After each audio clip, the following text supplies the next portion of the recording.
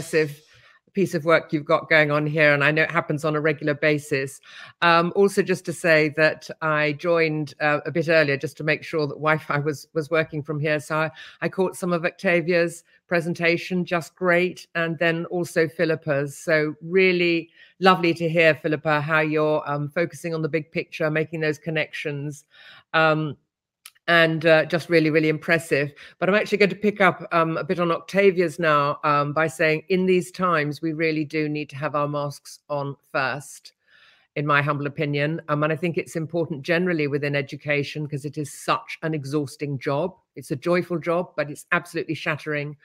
And people who've not done it do not realize that depth of exhaustion that comes even when times are normal. So Octavia's really good advice in terms of making sure that we take our downtime, our relaxation really seriously, because if we don't, then we're going to keel over. So masks on first. We all know in the days when we were able to travel regularly on planes, you know, the safety instructions were always, you know, if there's an emergency and you're traveling with someone who is either vulnerable or a young child, you put your own mask on first. Why? Because you cannot help anyone else unless you have protected yourself first. So it's not about being selfish. It's about being sensible if we want to do this job long term. And I think never more so than now. And I would just summarize in 3, although I think Octavia's done that beautifully, is first of all, we're making sure we get enough sleep. Different if we've got little babies at home, but if we haven't, then making sure we get enough sleep, going to bed early enough, eating properly on a regular basis, and getting enough fresh air. Getting fresh air every day, really, really important. Okay, so just to share with you the emphasis really that we cannot do everything. So let's just stop trying to do everything. I think the education profession is so dedicated that we tend to think we've got to do everything, and we simply can't. There are always going to be some tough choices. There's always going to be some trade-offs. So whether it's in these uncertain times that we are in the moment, managing, you know, the lockdown and children in and out and all those safety precautions around the work we're doing, or whether it is our more standard work around curriculum development and school improvement, we've got to lock in the idea that we cannot do everything. And we can only do what we can do, and we focus on the things that are going to have the greatest impact. So I'm going to be sharing with you then just some thinking around high challenge and low threat for everyone in the sector, both adults and children. And I'm going to do a thought experiment by way of this, just quite quickly. So in this thought experiment, to unpick the idea of high challenge and low threat, I'm going to ask you to imagine that in the next few moments, everyone on this conference, including me, we're all going to be sitting a test. So that means, because it's going to happen very shortly, it's unseen, it's unprepared for, but we're all just going to crack on and do it. Now, after about 10 minutes, it's just a short test. We're going to stop, we're going to pause, have a little bit of a break. And then during that time, through the magic of the internet, this unseen, unprepared for test will be marked. And then we're going to come back into the room, but this time we're going to be ranked on how we did in that unseen, unprepared for test. So just pause for a minute to see what your reaction is to that. Now, when I've done this live, about 90% of people say that they feel psychologically very uncomfortable. About 90% of people are feeling very uncomfortable at thought of that unseen, unprepared for test. About 10% of people are fine with it. Some people even get a bit of an adrenaline rush at the prospect of a test. But for the most part, for most of us, it's a very uncomfortable space to be. Now, when I unpack it with colleagues, generally what people say was, well, we were okay up until the point when we realized we were going to be ranked. So something really quite acute happens when we realized we're going to be judged. Our performance is going to be judged against other people's. And it's this that, for the most part, is really can sometimes be quite distressing. But I put it to you, colleagues, that either you or someone you know does something like crossword puzzles, Sudoku, maths puzzles, word puzzles, that sort of thing, by way of relaxation in their own time. Now, I'm arguing that these are a form of test. Now, they're not literally a test, but they're a form of test in that what's happening here is we're putting ourselves under cognitive pressure to do something quite difficult by way of relaxation. Now, I do quite a lot of Sudoku, and I can do the easy ones and the moderate ones, and I'm now tackling the difficult ones. Every now and then, I'll give myself a bit of a break, and I'll go back and do one of the easy or moderate ones. And what I find is when I complete those, I don't get the same sense of satisfaction out of completing them that I do if I have completed one of the more difficult ones. So what's happening there is that when we achieve something that we've had to put some effort into, that doesn't immediately fall into our lap, we get a rush of dopamine. So that's the pleasure hormone. And that happens as a result of doing difficult, demanding work. However, where these don't bear comparison with tests or examinations is that we're doing these in our own time. We've got control over how long we take. We've got control over who we decide to share the outcomes with. So that's where it differs. But nevertheless, we've got an interesting situation where people are spending a lot of money in order to buy these things, because you go into any newsagents, you go into any supermarket, there's yards of this stuff. Now, they don't give it shelf space if it's not making money. So what I'm arguing from this is that we like doing things that are difficult. We are a challenge-seeking species as long as there's no danger of anyone making us feel like a Muppet. Right. Now, I've got to be careful here because the Muppets do good work on Sesame Street, but you get my drift. Nobody wants to be made to feel stupid. And in that thought experiment, there was the potential to be made to feel stupid, which is why it was so uncomfortable for many of us. And yet, on the other hand, we like doing things that are difficult. So what I'm arguing from this is that we are, in fact, a challenge-seeking species, that we like doing things that are difficult as long as the conditions are right. And one of the ways of going about this is making sure that we separate the work from the person. So we separate how we talk about our own work, our colleagues' work, children's work, separately from them as a human being or from me as a human being. So we can critique the work, but we leave the person separate. And I don't have time to develop it now, but Kim Scott's radical candor is really helpful here. Distancing language, well, I noticed this, and is this the case, rather than saying you've got this wrong or you've got this absolutely right. Well, let's just explore what might be right. And so that what also follows from that is that we do not grade people's lessons because they self-identify with the grade or the standard they've been given. We talk about just the lesson, making sure that it's separated from the person, because unfortunately in England, we've had a tradition of lessons being graded because that's what the inspectorate did. They stopped several years ago. Most schools have stopped, sadly, not all. But where a lesson might have needed some improvement, you had people, significant improvement, so therefore it was deemed to be inadequate. What happened was you had people who thought that they were inadequate. I'm inadequate. No, just that lesson might have needed quite a bit of attention. And to me, that's a crying shame that we have lost so many good people on the back of that crude feedback. And similarly with children, there are too many children who self-identify with the grade or the level that they're working at, rather than saying this is the work and not about them as a human being. I'm arguing from this that we do our best work in conditions which are characterized by high challenge, but it has to be low threat. Right? Otherwise, we're not going to be prepared to talk about the things that might have gone wrong in our practice and talk with colleagues about it. We might not be prepared to share the good things that are going well in our practice because we're worried people are going to think we're big-headed. So it's a complicated and important area, I think, to unpack. For us as adults and professionals and wanting to improve our practice. But let's turn now to what it is that pupils say.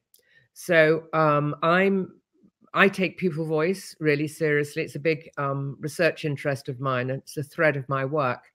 And at the heart of what they're saying in my work and research is they're saying they would like more demanding work, please. They would like more demanding work, please. I think as a sector, we are inclined to make too many things too easy for too many of our children in the mistaken belief they can't cope, particularly those who might be identified as low prior attaining, which I'm going to share some examples of in a moment. But I was doing some work in a London school a while ago, and I was asked to talk to some students about what they thought that the school had identified as being high prior attaining but underachieving, able but idle. I'm sure you've got one of the two of those in your settings. So I sat down and I talked to these students. So there are about half a dozen of them. They were year nines, and they happened to be all boys. And I said, is there any subject in this school where you're not messing around? Because they weren't working, but they were stopping others from working as well. And in this school, it turned out it was geography. So I said, well, what's happening in geography then that means that you're not doing that, you're not messing around, you're letting others get on with their work as well? And they said, well, our teacher just gives us really interesting, difficult material to read for homework. So, for instance, articles from publications like the National Geographic and other sources as well. And what she says to us is, your job for homework is to read this. Now, you're not going to understand it, but that's all right, because at the start of the next lesson, we're going to talk about what you did understand and what you didn't understand. And they were absolutely lapping it up. They said sometimes she gives us stuff that would be used at students at university, don't you know? They were thrilled to bits. Now, I was in this teacher's classroom later that day, mixed prior attainment class, and she had the same high expectations for all the students, regardless of their starting points. When I checked the results for geography in that school, they were the highest by a margin. Similarly, nationally, very high performing school. Now, that teacher didn't give those children that work in order to get great results. The great results follow from giving children material which is underpinned by high challenge. It's above their pay grade, and then supporting them to get there. And we're going to see an example from history in a moment. So the next question that we need to be asking ourselves is whether what we're offering our children is sufficiently ambitious. So what I'm referring to here is some work which was done by Alison Peacock and her colleague in the book Assessment for Learning Without Limits, which came out in 2015. Excellent book. And as part of their research, they talked to some children, 10 and 11-year-olds, so children going from year 5 into year 6, trying to tease out what they thought about ability tables and ability grouping. But in fact, the children's responses are about challenge and they're about provision. So when they talked to the top table, they enjoyed being the bright ones and having special challenges set by the teacher. The children on the middle groups liked the sound of some of the challenges the top group had, but they knew they'd never get the chance because there were only 6 seats on the top table. The children on the bottom table were affected the most. They felt dumb, useless. They thought they'd never be allowed challenges, as they usually work with a teaching assistant. And this less able group liked the sound of some of the challenges the top group had, but they knew they would never get the chance. So what's happening in some parts of the sector, I'm not saying in your individual schools, but in too many parts of the sector, is different work being given to different groups, and quite often a diminished diet for many of our children. So it's one of the questions we are certainly asking ourselves in England, the extent to which the curriculum is ambitious for all our children, regardless of their starting points. And that narrative has been partly driven by the latest Ofsted framework and the quality of education judgment, where we've got ambition in there for the first time. So what happens when we offer children ambitious work then, and through demanding text? So I've got an example here from history. This is Richard Kennett, who is a brilliant historian and a senior leader in a trust in Bristol. And here he is, he's talking about testing out the scholarship reading homework with a year 7 guinea pig class. Every student could access it, even those with a reading age below 10. Clearly, we need to have higher expectations of these children. So what's happening here is they've been given serious history to read. So this is Mark Morris's Norman Conquest. They've got extracts to read and to comment on. Now, interestingly, Richard says, read these 2 pages and answer all the questions. This is supposed to be hard. So if you can't answer all the questions, don't worry. So this high challenge, low threat, the same sort of thought processes as the geography teacher, pitching children above their pay grade, letting them know it's okay not to know, and supporting them through talk. Then you find that they're excited to come into this. So I was talking to Richard about this, and I said, well, you know, have you, why have you offered them this? And he said, well, in lessons where we're learning about the Norman Conquest, we're using extracts from Simon Schama's work. What I want children understanding is that while there might be historical events, historians disagree about the significance and impact of those. So this is normally A-level work. This is children within a few weeks of arriving in year 7. Quick example then from primary. This is Ashley Booth's work. Both great to follow on Twitter if you're not already. Ashley Booth, year 6. Richard Kennett is at Ken Radical. Here Ashley's saying, why do I love whole class reading so much? Because a child who would have long been considered low ability can access texts like The Caged Bird by Maya Angelou with their peers and subsequently bang out that great educational term, bang out stuff like this. So the child has clearly been supported, but it's their own voice coming through as they make the connection between the account of the caged bird in the book with conditions for a large part of Black American society in the 50s and 60s. Important, urgent work then, important and urgent as ever today, sadly. But if the child hadn't been given that text, there's no way they could have made these insights. So I'm just going to turn now quickly to some of the headlines of research, just to sort of back up this notion of high challenge and low threat. So just very quickly, Dan Willingham's work, as I'm sure a lot of you are aware of, Why Don't Students Like School?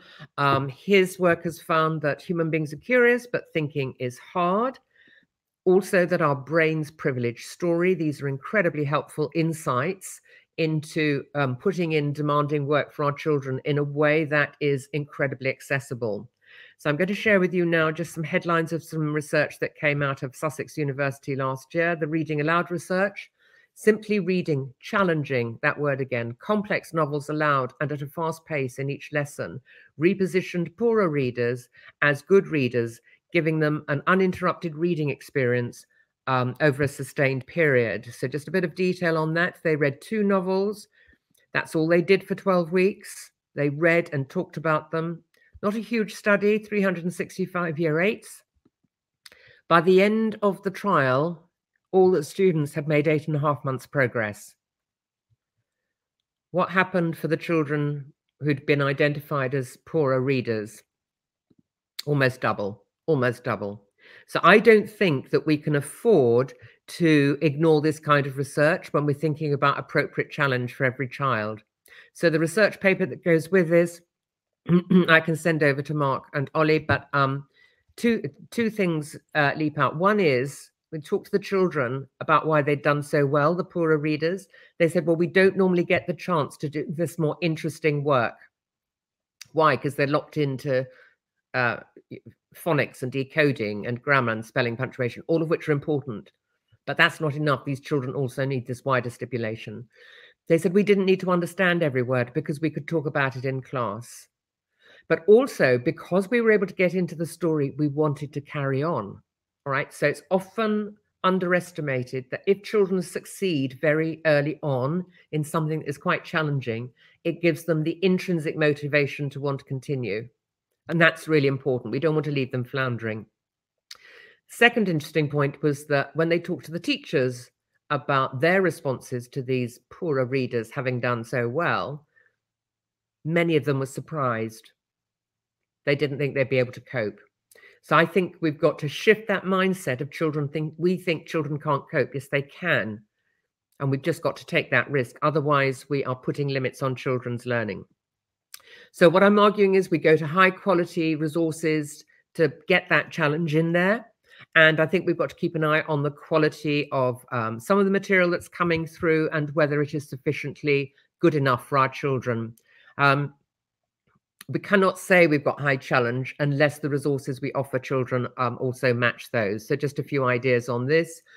Here we've got children learning about the interior of places of worship, lower key stage 2, and they are, in this lesson, they're learning about the inside of a mosque. I'm just looking at that picture. Colleagues, I don't think that is demanding enough. I think it is pretty third rate, actually. Then the children have got to fill in the blanks. Okay, so my question there is how much thinking are they having to do? How challenging is it? Anyway, on the website, someone's written in and says, I believe there are two mistakes on the sheet. The Qibla is the direction to Mecca, and the mihrab is the place where the imam stands to lead the prayer. The mihrab can also indicate the direction to Mecca. Kind regards, someone who knows. Now, to be fair, the website does change it, but my concern is before that has been changed, that incorrect resource will have landed in hundreds, if not thousands, of different classrooms. I mean, the only saving grace is because it wasn't really challenging, they probably didn't remember. However, it's not really good enough. Then they're going to design a mosque, which is neither art nor RE. It's just a junk activity, no challenge in there, irrelevant. And then put ourselves out of our misery. They're going to design their own prayer mat, and they're going to include symbols to represent people or things that are important to them. So I'm a Muslim child. This lands on my desk. This is deeply offensive, very upsetting. So there's a very small tradition within Islam where it's acceptable to have images of human form, but for the most part, this is blasphemy. So we've got some real questions about materials that are just downloaded on the internet, which are simply not good enough quality and often containing incorrect and sometimes damaging information. So if we're on this quest for high challenge and low threat, we need to make sure that we're sourcing materials properly. Why would I show my class this kind of work if I knew that there was a website called the Museum with No Frontiers, which has art and artifacts and images from the Islamic world? My children deserve this. This is challenge. This is rich, and it's going to the authentic sources. Why wouldn't they see the an encounter even in virtual form, a true mosque? Examples quickly from the British Museum, all this lovely stuff. This is what children deserve, going back to the authentic places to be able to give high quality, challenging material to our children. So very quickly, this teaching history with 100 objects from the British Museum. These materials have been prepared by the academics, the experts in the field, working alongside teachers. Wonderful notes, wonderful resources there. So if I'm teaching about ancient Greece, in either history or maybe English, if I'm teaching about Greek myths, say the myth of Demeter and Persephone, why wouldn't I show my children the art and artifacts from the ancient world? This is what my children deserve in terms of challenge, in terms of authenticity, and in terms of beauty. Really substantial stuff for them to engage in rather than third-rate worksheets. So I'm making the case that we go to authentic sources. I've pulled together some suggestions for each of the national curriculum areas in England, which you might find helpful. They're on my website under resources, so marymyatt.com resources. You can find those there. So I'm arguing that high challenge, low threat is a gift. It's something to be cherished. It's something to be celebrated. And I'm going to finish now, colleagues, just by referring to the 6 keys to success to draw this together, both from a pedagogical point of view and from a professional point of view. So this is from Rosabeth Moss-Cantor's work. She is an academic at Harvard University, and she spent decades of her academic career identifying the characteristics of high-performing organizations in the public sector and in the private sector. High-performing means doing good work in the fullest, most human sense. And she's identified 6 keys to success. So the first is show up. And that means not just in my physical self, but am I bringing my complete self to any work that I'm doing? Or have I got half a mind on this is boring and doing something else? Speak up. So everyone has the right to have their voices heard. And I think we need to encourage some of our more reticent colleagues to speak up as well. Everyone's got good ideas. Look up. Let's remind ourselves why we do this work. Why are we in the business of working with young people? And so to go back and remind ourselves of our core purpose of how we're using our professional lives. Team up. And great example of that on this event today and the collaborative work that you do across your schools. And I think in the last months or so, we've seen additional layers of collaboration, cooperation as we all cope with lockdown, in and out of lockdown. But I think just generally, while there's a place for doing individual research and reading, when we're working collectively on anything to do with school improvement, improving outcomes for young people, it's much better, much more efficient if we team up with others. Never give up. Rosabeth says success, it never feels like success when you're in the middle of doing something. So if we get weary, if there's a barrier, actually just pause, regroup and continue if it's appropriate. Lift others up. So I think one of the greatest gifts we can give to another human being is to encourage them. And so those are the 6 keys. To summarize this, let's remember, colleagues, that we're human beings first. We're professionals second, that the young people we're working with are human beings first and they're learners second. So some quick thoughts on high challenge and low threat. I hope you found that helpful, colleagues.